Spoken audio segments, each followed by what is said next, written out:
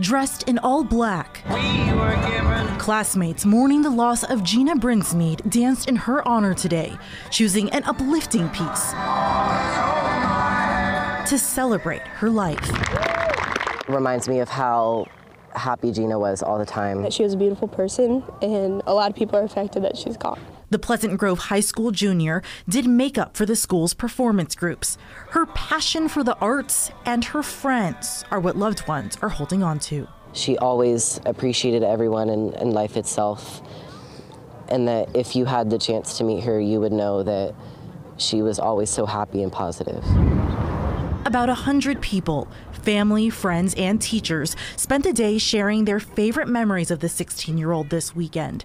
After classmates wore her favorite colors, purple and yellow, during the school week in her honor. Like walking into school and seeing everyone wearing those colors, it was really emotional. Gina died last Saturday, weeks after she and 4 of her friends got into a car accident on their way to school one foggy morning.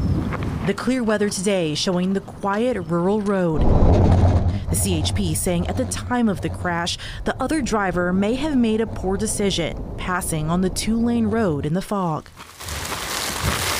Gina's father taking solace in the fact that she's now in a happier place, writing this letter, his final words to his daughter.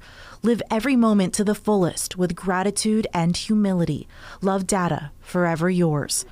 Her friends say she did just that. Knowing that she was always so happy and positive, it almost doesn't seem fair that since she appreciated life so much that it was taken away from her. In Sacramento County, Marlene Martinez, KCRA 3 News.